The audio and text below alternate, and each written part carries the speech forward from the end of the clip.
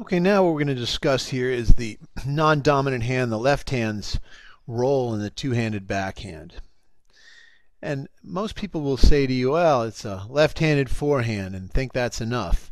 But the fact is, not many people really understand the right-handed forehand. So to just say it's a left-handed forehand isn't quite enough.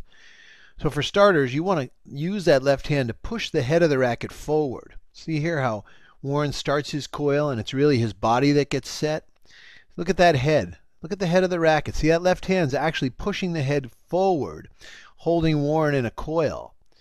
And then he pulls his hips around. So it's really the left hand's job to set the coil and to try to hold that coil. And then it's just a matter of rotating the hips in the figure eight back towards the net.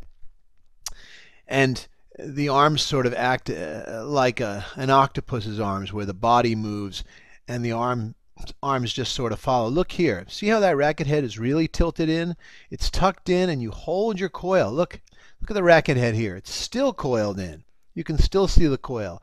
And as he drags his hips forward, that's when the racket finally unfolds into the shot. Look again. See how strong that left hand is here?